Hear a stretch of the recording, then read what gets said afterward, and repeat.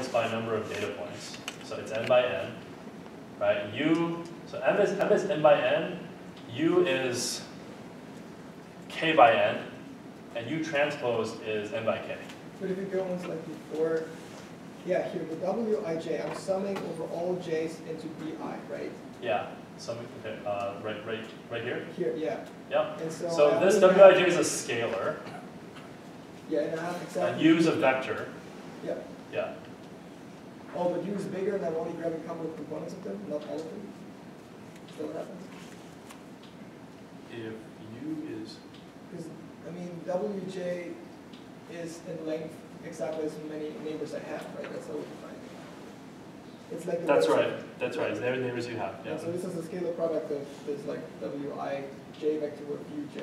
That's right. So uj is the same dimension as v, or is it right? And not the rho u is over dimensions. It's like w is n by n, and then you're masking parts of it away, and then you want to. Oh, this is not a scalar product. This is a linear combination of v amount of u. Right. You can imagine the n by n matrix being for j ij in b for ij satisfying this, it's not zero, and for every other wij is zero, right? So, so n by n for matrix. uj, it's not like the j component of u. It's just the j view, and u is still A vector, okay. yeah, a vector, yeah. Oh, okay. Sorry, so the notation is a little vector. sloppy. Oh, okay. I thought it's a scalar product. Okay. Yeah. Okay, so I'm going to I'll move on to the next part of the lecture, which is probabilistic sequence embeddings. So here's one example. People create a lot of playlists on these online music services such as Pandora, Spotify, etc.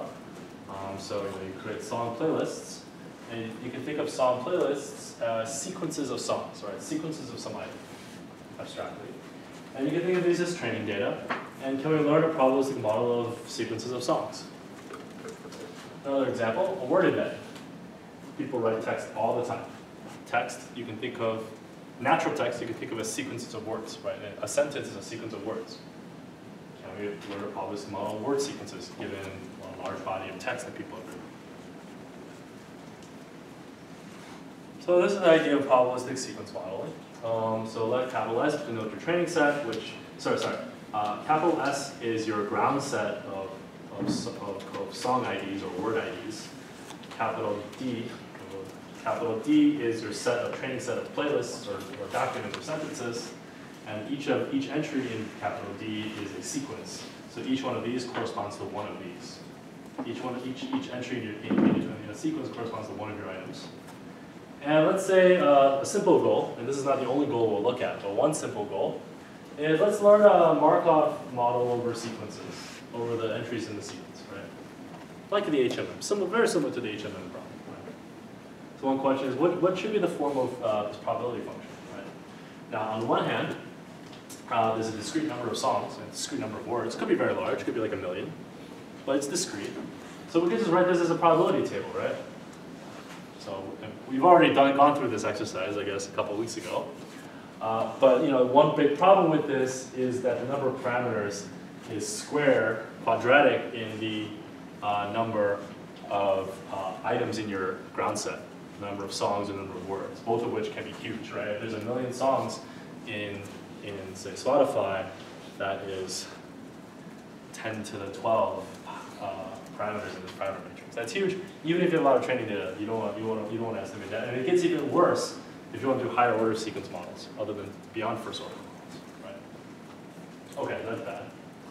Second, we could just model this as a hidden Markov model. Why not? Right?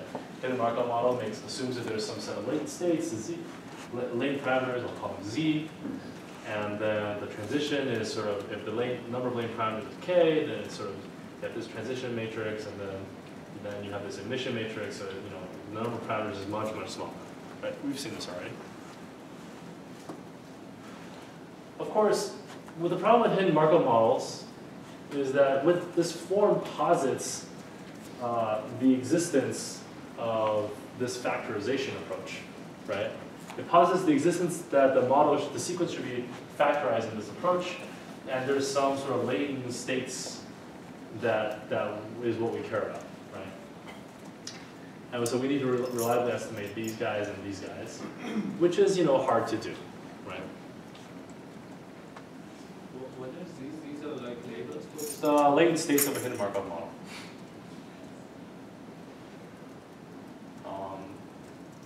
I don't want to spend too much time on hidden Markov models because that's the point of the lecture. We're going to look at sequence modeling of using embeddings. And we'll look at two examples, playlist and word. Word embedding. The word embedding problem is a homework question. There are sort of code and papers and data sets available for both.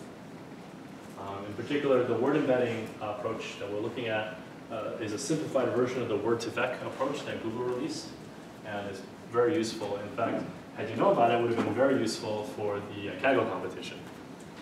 But I guess no one discovered it on their own. Huh? That's all right.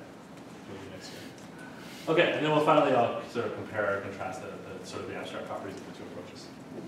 Okay, so let's talk about the song embedding first. So in the song embedding, we're gonna learn Markov embedding. So what is we're gonna learn a distance version of the embedding. What does that mean? That means we're gonna learn two representations, relatively low dimension representations for every song, a U and a V, where U is the entry point and V is the exit point. Okay? What does that mean? That means if I'm currently at song S prime, then the probability distribution that the next song will be song S is proportional to this distance function, where we look at the exit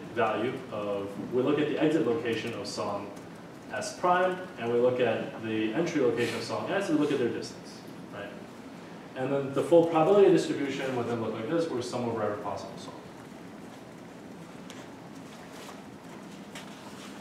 One is entry point, one is exit point. So let's say we want to model. Let's say we want to model a sequence of songs, right? So if our training data is a sequence of songs, then we want to model the transition probability, and we assume Markovian, right?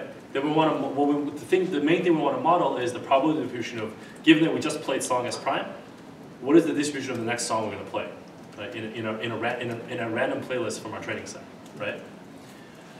Estimated from the set of all playlists in our training set, right? And so we do so by hypothesizing two parameter vectors for each song, an exit point and an entry point, right? And when we finish playing song S prime, we look at its exit point in the embedding, and then we find all the songs that are whose entry points are close to it, and we basically pick one that's close to it. That's basically what this distribution is. US and the VS point are learned from data. We want to estimate. Learn from data, yeah. Mm-hmm. Yeah, so yeah, that's right. So what are some properties of this particular form? I call this, as my own terminology, I call it a log radio function. What that basically means is if this is a two-dimensional visualization of where the exit point of song S prime is, then every song whose entry point lies in this circle forms an equivalence class of transition probabilities. They're all equiprobable, right? Every song whose entry point is on this circle, this equidistance away from the exit point of song S prime, is equiprobable. Right? It's an equivalence class of probable songs, right? And the further you are, the less likely you are to transition. This model is to transition from the song S prime to that song, and the decay of the probability is exponential. Yeah. So what is entry point and exit point? I'm sorry? What is entry point and exit point? So we posit in our model that every song is associated with an entry point and an exit point. So they're parameters of the model. And what these parameters tell you is they specify a probabilistic transition model. If we're modeling a playlist, a sequence of songs, and we're making a Markovian assumption, first order Markovian assumption, then we're currently at song S prime in our sequence. We want to model the distribution of songs S that we could transition to. And we do so by looking at the exit point of song S prime, which is a model that which is a parameter vector that we learned for song S prime. And we look at all the songs whose entry vectors, U, is close to it. And that defines our probability distribution, basically. Oh, those are just parameters. So Parameters are the parameters that we learned. yeah, This is the model. Assume that we have let's assume, prior to training, let's assume that we just have a U and a V for every song. Okay. Right? Then this is our probabilistic model of sequences of songs. Is there like an intuitive way to think about the entry exit? Let's say that people like to listen to certain types of songs right after other types of songs. Like after a sad song, we'll listen to a happy song, let's say. Let's say that's in the training set, right? We look at playlists, sequences of songs. Assume they're not played at randomized, right? Assume they're like deterministic playlists that we have training sets over. Then let's say after a sad song, people often play a happy song more likely than not, more likely than random chance. Then we would want to learn an embedding over songs, such that the sad songs' entry points, the happy songs' entry points are close to sad songs' exit points. So this is assuming that there's like that it's not symmetric, that Yeah, this is asymmetric, yes. Yeah. So if we learn a single embedding over songs, then the direction is irrelevant, or almost irrelevant.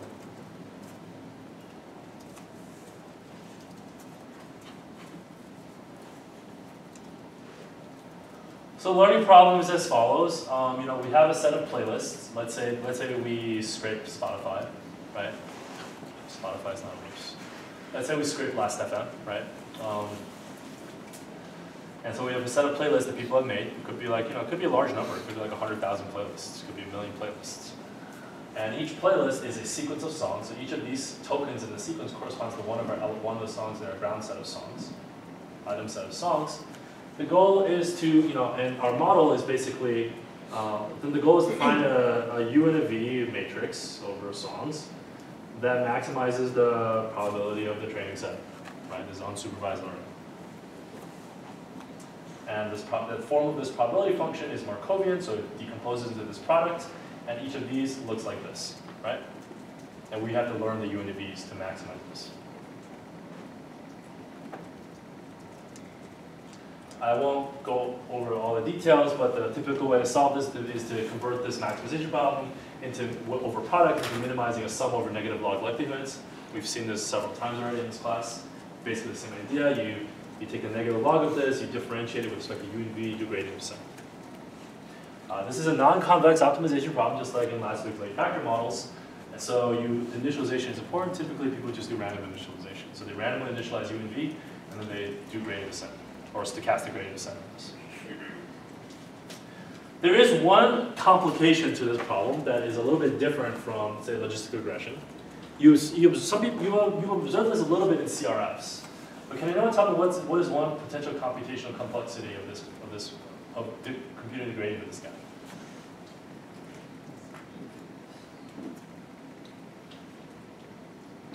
I'm sure at least some of you struggled with this as well in the CRF one.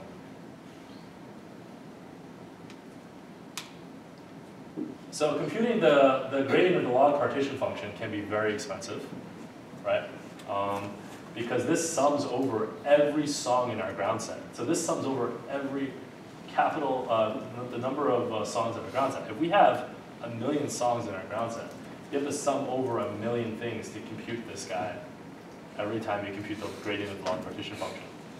Some of you suffered similar difficulties when you computed the log partition function for the CRF homework, if you didn't cache some of the computation intelligently, right? And there's some approximation heuristics that people use to deal with this. I'll just refer you to this paper if you're interested in the details. But they typically you approximate it. You approximate this guy, and so there's some obvious things you can see. For example, if you look at this, everything's centered around the V of S prime, and this thing decays exponentially, so things that are quite far away from V of S prime, you don't even need to sum over.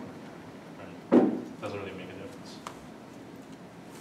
It's like, it'll underflow so fast. Right? And there are other heuristics you can use as well. Okay, so story so far: playlist embedding. Given a training set of playlists, which are sequences of songs, build these probability tables. You can think of these tables as sort of the raw, unstructured version of these tables have a lot of missing values. So we assume that this probability table can be filled in using this low-dimensional embedding over songs. Right.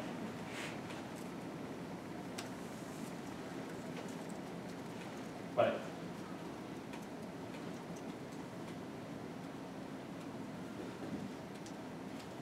So we talked about why is it that there's an entry point and an exit point. We could also consider a simpler version, which is a single point model. And if we do this, the transitions are almost symmetric. So forwards or backwards in the playlist. But the form of the training problem is exactly the same. One reason why you might prefer a single point model is that it's easier to visualize. Yeah. So here's a visualization that I grabbed off this project website, where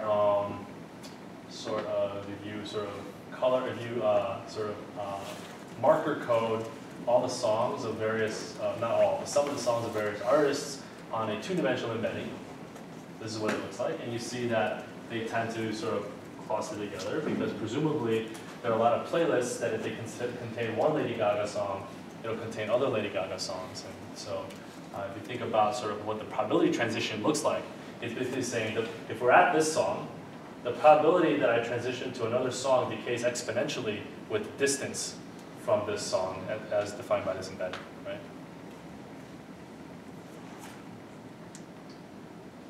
Sampling new playlists. So this is this type of model is actually fully generative. So if you're given a partial playlist, you want to sample the next playlist song in the playlist. Markovian properties, so you just sort of, sample from this distribution. And again, you can approximate this by not having to look at every possible song, just the ones that are close to the exit point, just the ones whose entry points are close to the exit point of the previous song, of the current last song, because the probabilities decay exponentially. All right, so let's see if this works. Oops.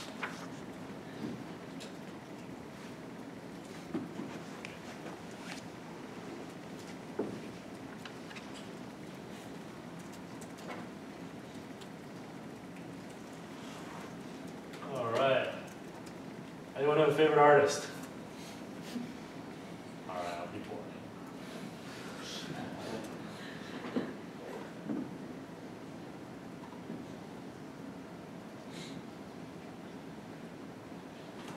Let's see if this is working. Oh, there she is.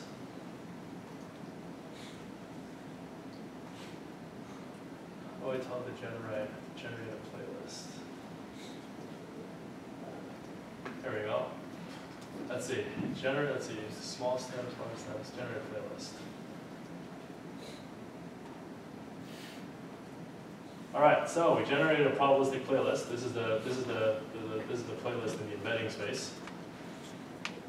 Here is the song. So this model is sort of learned from, I think, last FM. I'm not sure. And then if you give it a seed song, and you tell it to generate a playlist, a random sample of a playlist, it will just do so by the Markov model as defined as embedding. So if you start here, the next song is sort of, close by, and then it jumped over here, and then it jumped here, and it jumped here. So there's some. It's hard to visualize, but there's some exponential decay going on here. So at some point, the decay goes really far. So you'll basically never jump this far, but anything sort of in this neighborhood is reasonable. Yeah. And then you could actually control the quote-unquote temperature of the jumping by let's go back to this. You control the temperature of the jumping by dividing this by some constant. So if you divide it by a large constant, the distribution looks a lot flatter. And that's actually in the demo itself. You can control how jumpy it is. Anyways, if you can play with it yourself. Okay, so what about new songs, right? So this is the cold start problem. If we've trained this U and the V, so here I'm just looking at the single point model for simplicity. we trained this U on songs that we have playlists for. So that means people, presumably, users of this music service have been exposed to this song and have added it to various playlists. A brand new song has not been added to any playlist, right? And if you add regularization to this optimization problem, then the U will be 0, right? So one thing you can do is to look at side information such as tags. Right? Songs are usually added with tags, and you can treat these tags as some sort of attributes of songs. And one way, and you could sort of exploit that to be able to generate a reasonable embedding for new songs, even in the absence of any playlist that the song belongs to. Right? And one way to do so is to learn embedding over tags. And so I'm going to go over this a little bit quickly because I'm running possibly a little short on time. And so the basic idea is the training set node looks like a ground set of songs, a set of playlists, training sets. Playlists have this notation structure, and then a set of tags. So every song has a set of tags. And the learning objective is more or less the same as before. Certainly this term is the same as before. The next term is saying that for every song, for the representation of songs that we learn, it should be close. We're also going to learn a representation over both songs, which is U, and tags, which is denoted by the A matrix, such that the song we want the song's representation to be close to the average representation of the tags. And this lambda term is just a tuning parameter that trades off between how much you care about this one versus this one. So this term versus this term. So what this means is that we can, for the songs that we have seen in the playlists, right? For the songs that we have seen in playlists, we can use that to inform what the tags look like, right? Because this is sort of a kind of almost like a chicken and egg problem, which makes it non-convex, right? And so we've seen a bunch of Lady Gaga songs. We know that most Lady Gaga songs have a few of these tags, and so we can know that the location of the tag representation in the embedding should be close to Lady Gaga songs. Now, when a new song comes along, let's say it's a Lady Gaga song, and it has these tags, one of the tags could be by Lady Gaga, by the way. Then, even in the absence of not knowing, of no training data in the form of playlists, we already have a good initialization of it because it will simply be the average of the tags. So here's just the 2D visualization of the tags. Right? So here are just some of the tags that they tried. There's rap, hip hop, punk, hard rock, rock and roll, Christian rock, oldies, country, easy listening. So it kind of makes sense in terms of what they're close to and what they're far away from. How are the things that are average that are outside of? Look at like R&B. It seems like it's outside of all the points. Like on the left. What would that mean average? I suspect there are some songs out here that they're not utilizing. There's a few outliers. This thing is sensitive to outliers. Yeah. How does the complexity of training the model train consider? Not much. You just do gradient descent. So you minimize the negative log likelihood of this, right? So you just sum over log of these. And then the number of tags is typically quite small. So it's compared to so it's, I think at worst it doubles the computation time. But I think it's far less than that. Because the number of playlists is a lot more than the number of tags per seed. I think in the worst case, it approximately doubles the training time.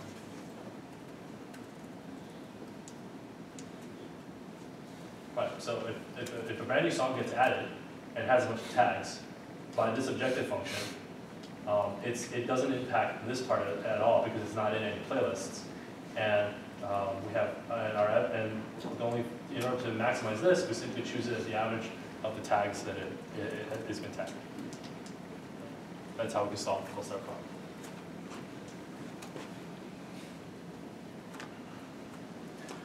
Okay, switching gears for the last part of the lecture on word embedding. So, you know, let's say we have a large corpus of text, like Wikipedia documents, Google News articles. We want to learn a word embedding to model sort of sequences of words, or you know, sliding windows of words, right? So we're not going to use a distance-based embedding, right? So the previous playlist embedding used distances to capture semantics, right? We're now going to look at capturing semantics using inner products, which is, you know, very much like a latent factor model. And in fact, there are versions of this problem that are basically just exactly a latent factor model.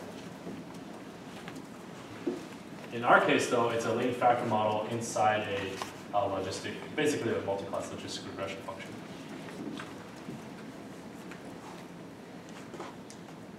So, you know, what are some problems? So, if we wanted to learn, if we had a training set of the form like this, we're going to learn this type of probability table, then basically, if we're at, let's say we also have exit points and entry points, okay? We also have exit points and entry points.